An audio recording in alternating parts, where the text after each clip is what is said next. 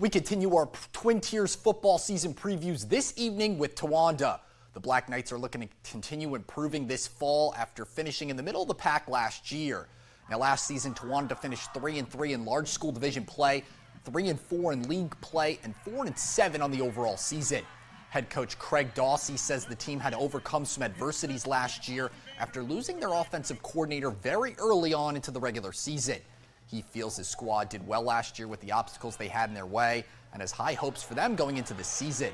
Ultimately, he's excited with how motivated the team's been so far for this fall and looks forward to seeing the growth from his returning cast.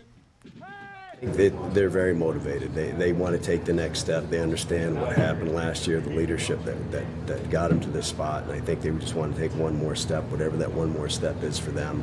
A lot of people don't realize we lost a coach last year in the second game of the season, our offensive coordinator, with an amputation, a foot amputation. So we always talk. I let the kids define their season and what it was, and I think last year, I think they're proud of what they did.